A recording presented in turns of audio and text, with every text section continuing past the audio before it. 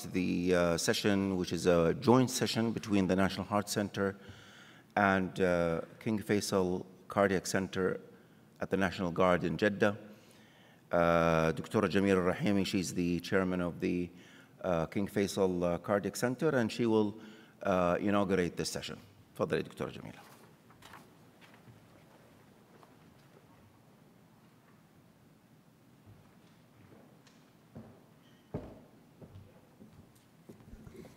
Thank you, Dr. Adil, and I really would like to thank you for the success of this forum. It was really a great pleasure for King Faisal Cardiac Center to be participating in this very important event.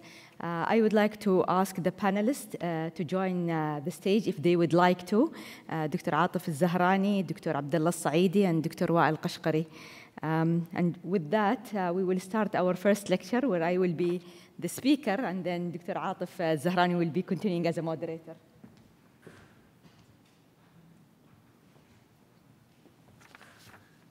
Assalamu alaikum. Good morning, everyone. It's our pleasure to start our first session for this morning with the first talk, role of echocardiography in mitral transcatheter therapies by Dr. Jamilah Al Rahimi. Please, Dr. Jamilah. Can I have the screen on the? Thank you. So, all right, so I will try to talk in 20 minutes about a very important topic, which is the role of echocardiography in mitral transcatheter therapies. So as we all know, that mitral regurgitation is a highly prevalent disease.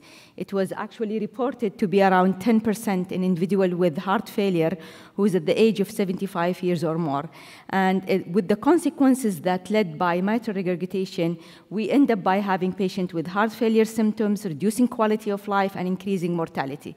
So that's make it a really very important disease that has to be managed. Many patients with severe mitral regurgitation are either inoperable or they are at a very increased risk or a prohibited risk to go for surgery or replacement. For that, the revolution came for the transcatheter devices, and as we can see through the years, there were multiple generations of devices that has been released, starting from the edge-to-edge repair, where we have the mitral clip system and the Pascal system, to the annuloplasty and the recent generation of having valve replacement with multiple different devices of mitral valve procedures.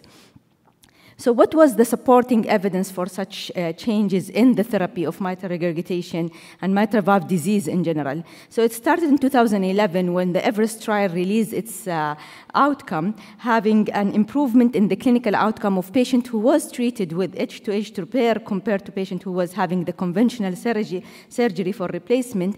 And they measured quality of life, the heart failure status, and the left ventricular function, which was all a positive finding in the edge-to-edge repair. And then we have the co-op trial, which was more structured for heart failure patients with moderate or to severe or severe mitral regurgitation.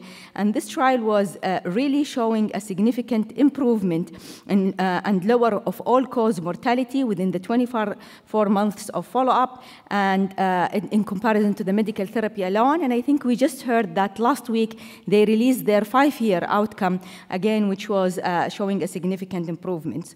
So with this evidence, we were suspecting to have a change in the guidelines. However, in 2014, when the guidelines was released, we did not see the edge-to-edge repair. This came up again when the guidelines was updated, and it was clearly stated for both primary mitral regurgitation and secondary mitral regurgitation. And the latest version of the updated guidelines in 2020 really stated the transcatheter edge-to-edge repair as a 2A class to treat patients with severe mitral regurgitation who are either high or prohibitive surgical risk or who have the favorable anatomy to have this procedure.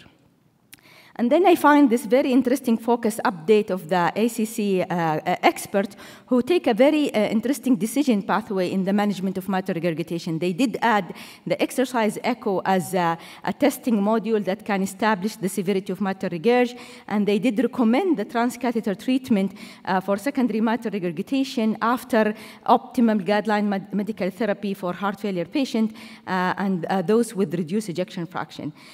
What we really also found in these guidelines interesting the role of the multidisciplinary team approach in addressing these cases and having a heart failure experts, interventionist, imaging experts, mitral valve surgeon, cardiac anesthesia, and the rest of the team. Now, if you focus at the imaging experts or the echocardiographer who is expert in mitral valve procedure, you will find that he has or she has a crucial role in defining the etiology of the disease as well as assessing the severity. So let's start planning the procedure for transcatheter edge-to-edge repair, and then I will later touch on the valve replacement. So in edge-to-edge repair, usually the first question come to the mind through the MDT discussion is, what is the mechanism of the MR?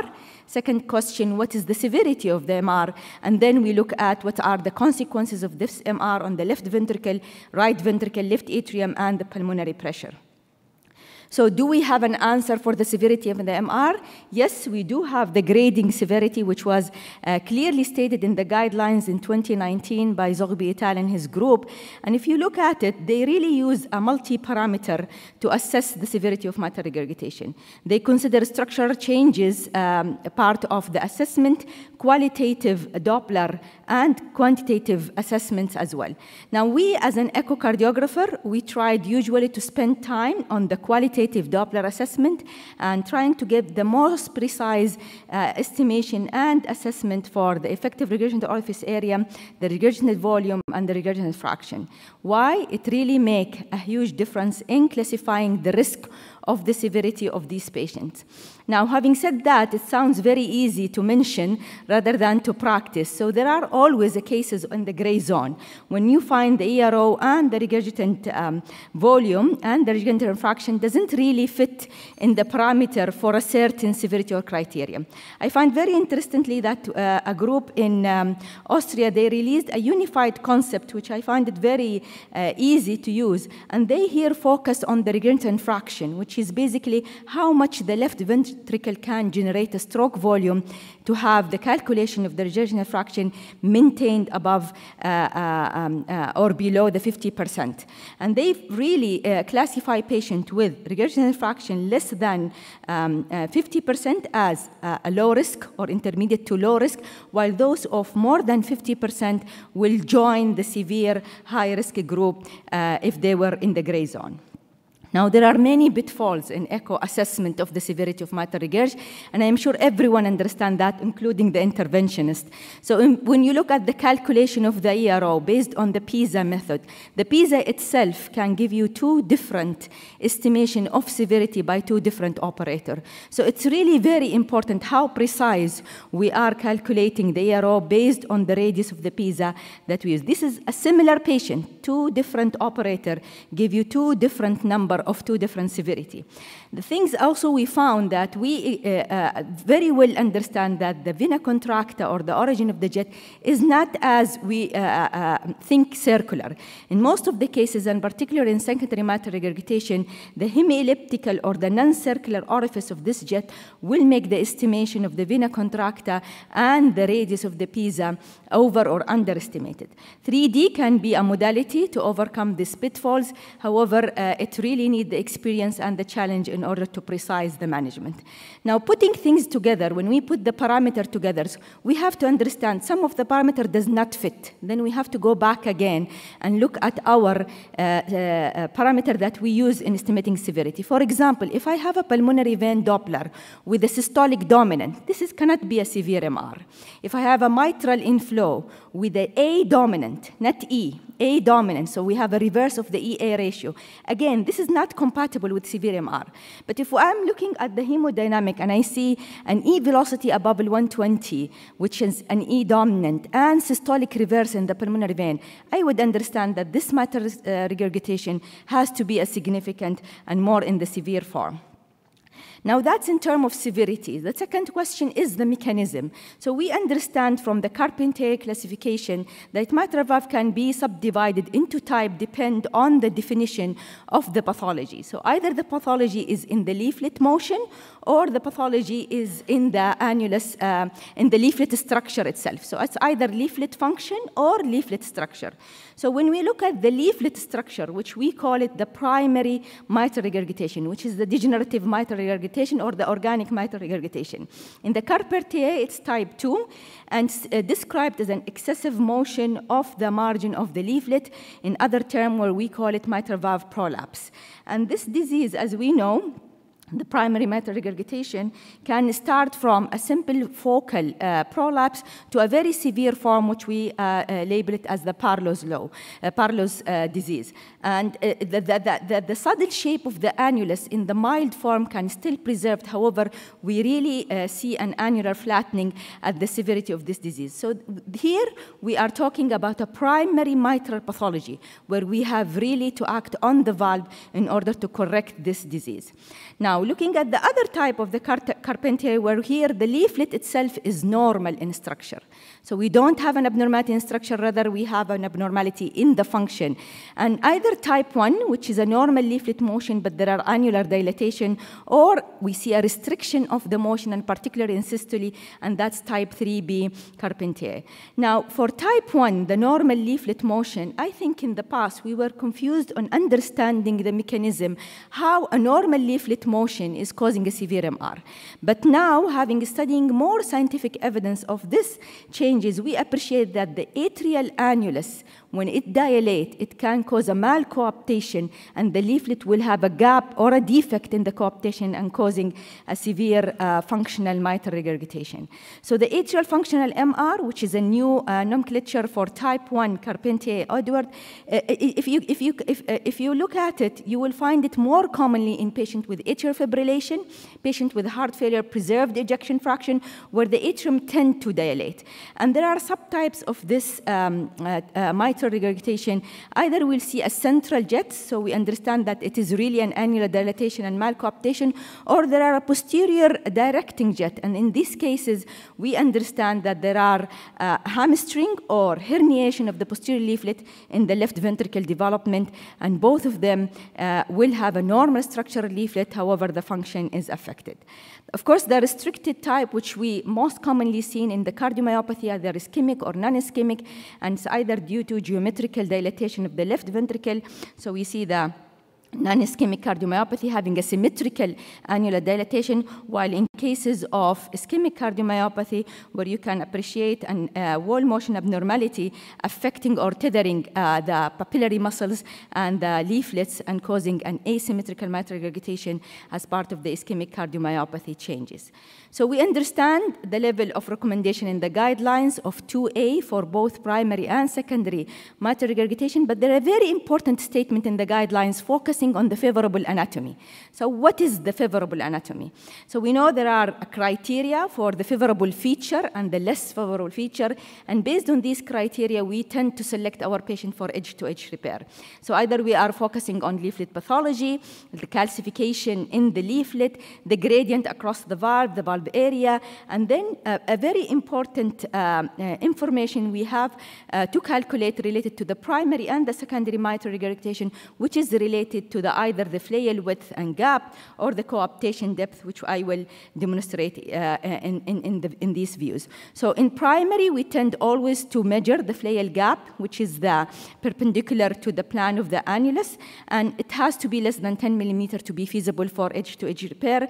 And using the transgastric view or the short axis mitral valve view, we can estimate the flail width, and again, it has to be during systole, less than 15 millimeter to be feasible for edge-to-edge repair.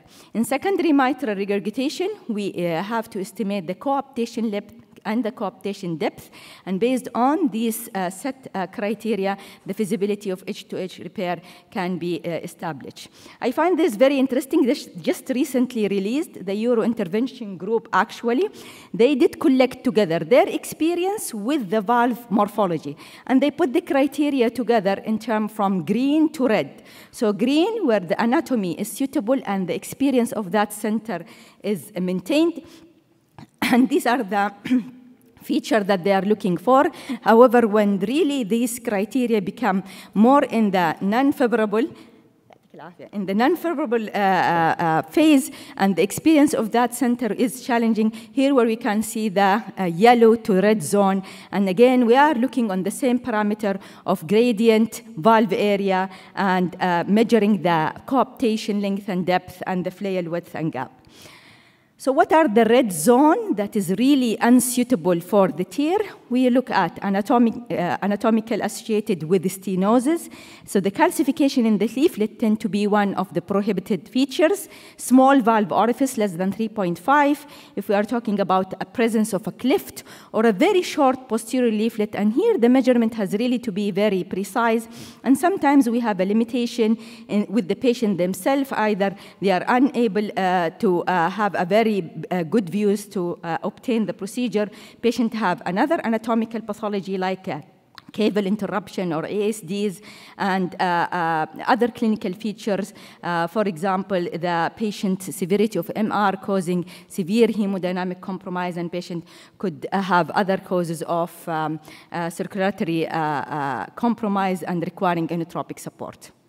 So these are examples, as you can see, collected from the cases we are trying to select for the tear approach. So as I said, annular calcification, perforation, which is very clearly seen here in the 3D view, large flail width and gap, as in this patient who is close to the Parlow's stage, and multi-segment pathology tend to have a very adverse outcome.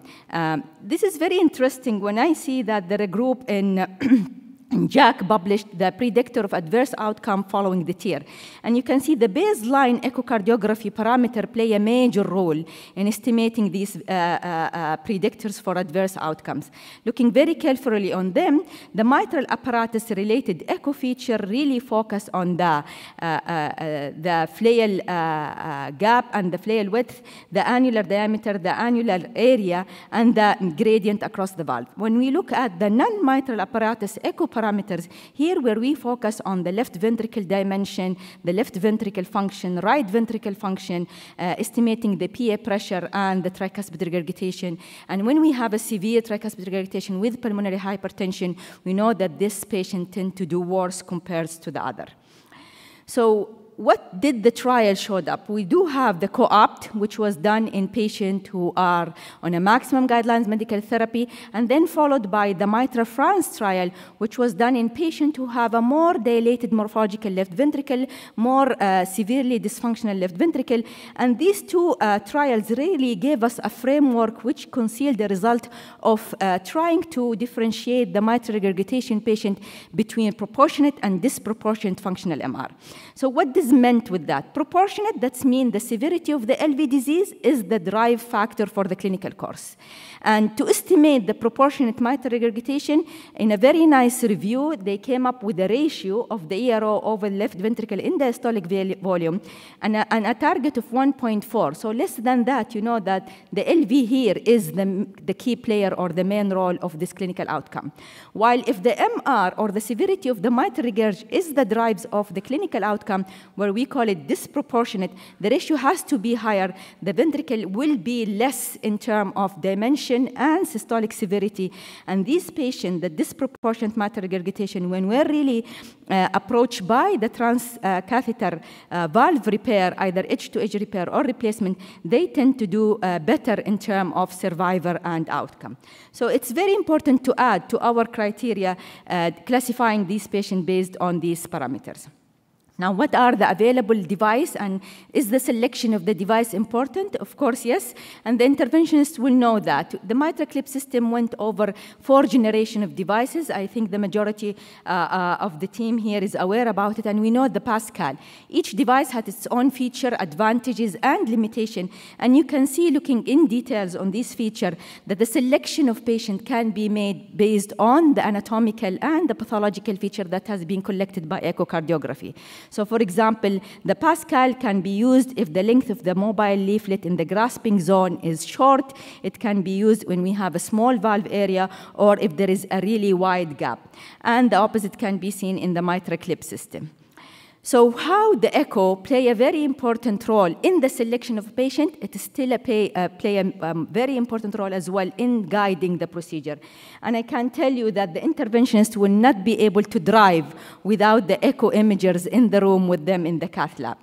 So the recommended images for driving these procedures, and as an echocardiographer, we tend always to start the procedure by obtaining them. I can summarize them in these 6 planes, which is very important to remember and to be established in your protocol if you are establishing a protocol for mitral edge-to-edge repair. Starting from apical 4-chamber view, to scan the mitral annulus and leaflet, bicommissural view, then the LVOT view, which is the long axis or apical long axis view.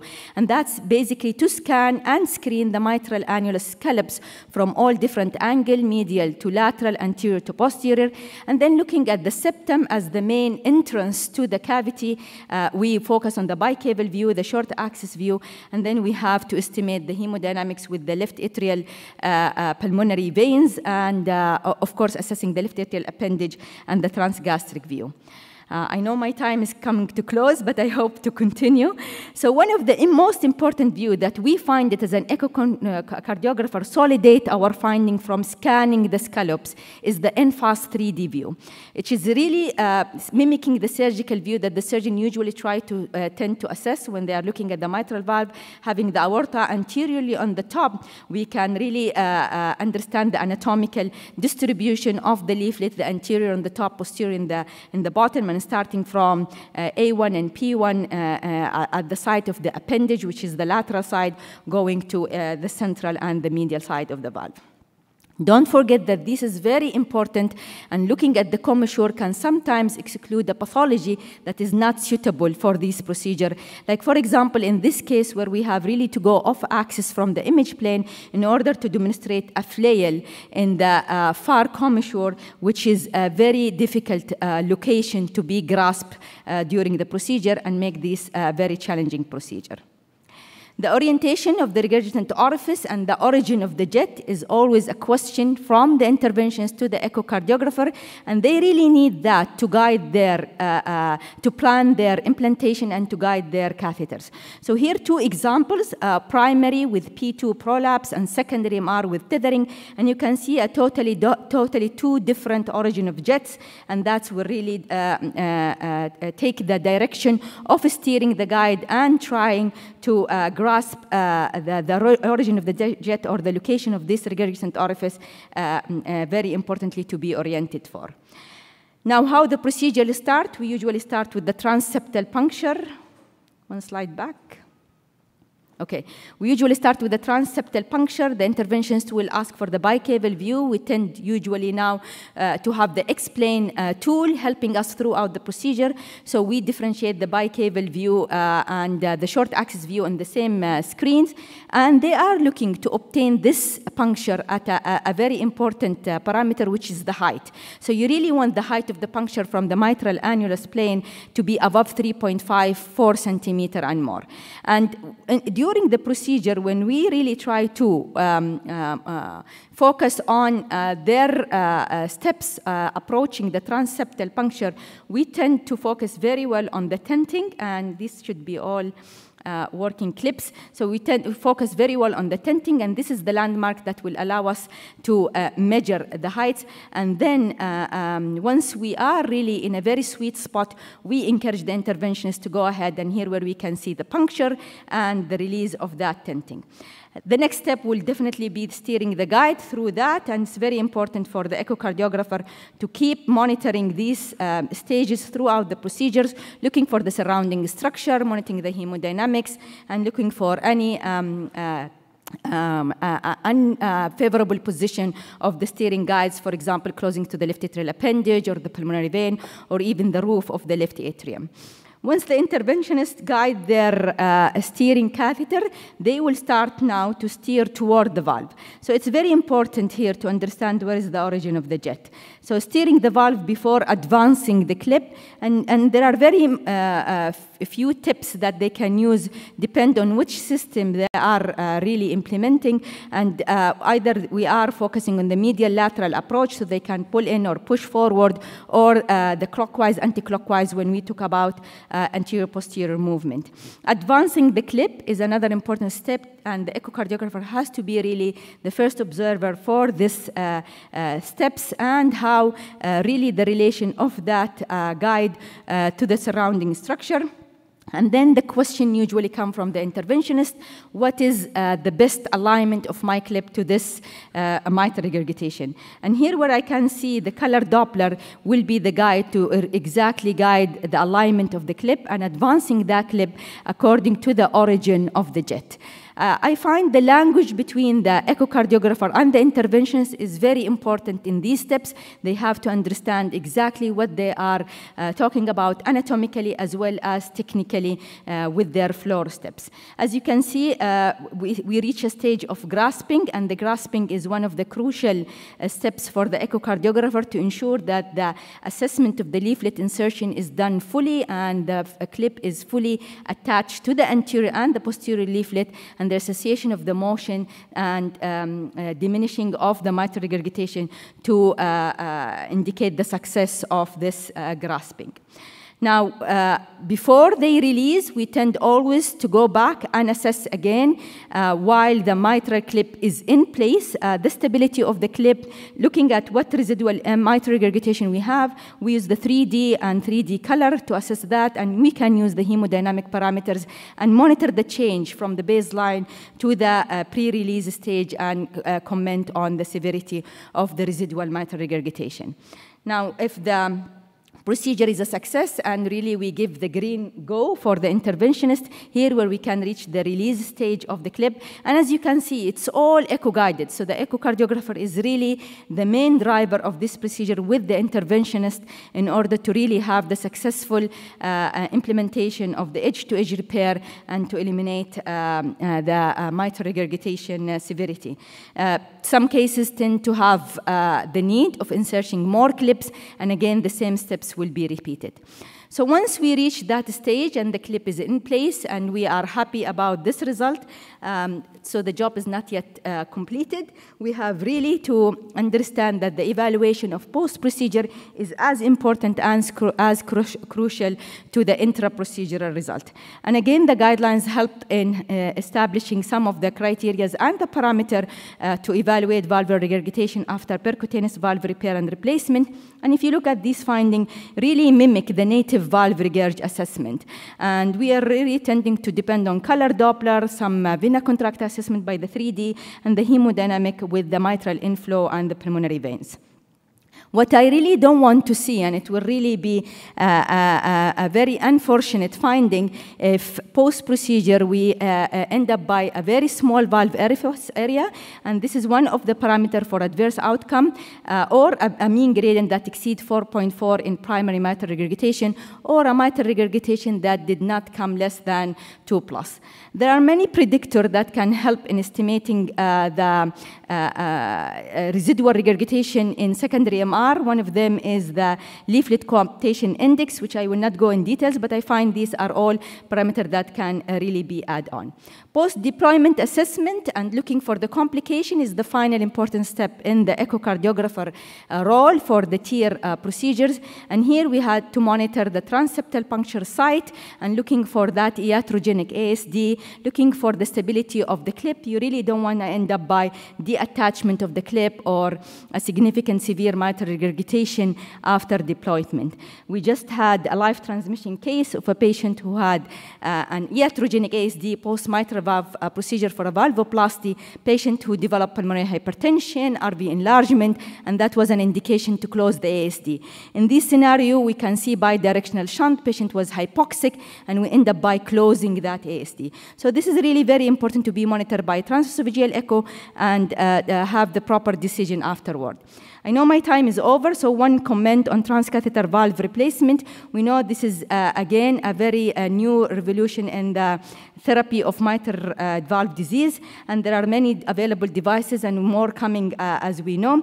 It's very important to understand that the selection of these patients really focus on a very severe, frail, sick patient who is really unoperable and is not even suitable for edge-to-edge repair. So are you talking about severe MR not suitable for the clip, or a degenerative bioprosthetic valve or severe MAC causing stenosis or an annuloplasty ring that become dysfunctional. And again, you can find that selecting these patients based on their disease severity, their surgical risk, and the feasibility of having edge-to-edge repair will push for the mitral valve replacement, appropriate sizing, looking for the access choices, the role of CT in estimating the LVOT obstruction, and the new LVOT for valve replacement is all very important steps. And I think yesterday, Dr. Sundus touched base on these steps, and it showed a very nice overview how this is very important between the imager, either echocardiographer, the CT, and the interventionist. TEE will guide the procedure if it is a transfemoral or even a transapical approach, and looking for the success of the valve. There were very challenging factors, however, the outcome is very promising. So we are looking at a success rate of 94 to 97%, and a very lowering percentage of an LVOT obstruction. Of course, valve in valve is more successful compared to valve in MAC or valve in a ring. With that, I would like to conclude that mitral edge repair has been an invaluable addition to the therapy of mitral regurgitation. It is safe, it is powerful, and it has an impact on the survivor and the reduction of heart failure hospitalization and symptom improvement. Echo, as you can see, play a major role in the assessment, procedure planning, procedure guiding, and post-procedure follow-up, and patient selection is the most important key factor for the success of this procedure and mitigate the complication. Careful planning is important in the MDT, knowing all the feasibility feature and looking at the other approach of the transcatheter therapy, which is mitral valve replacement. It's a very promising device. However, it's used in a very sick patient, so the outcome is still questionable in certain cases. What we really noticed that the experience is growing, and we're going to see hopefully a future best practice pattern with using these devices as emerge in the coming decades. Thank you so much, and I really thanks for your attention, and we'll keep the question at the end. Thank you.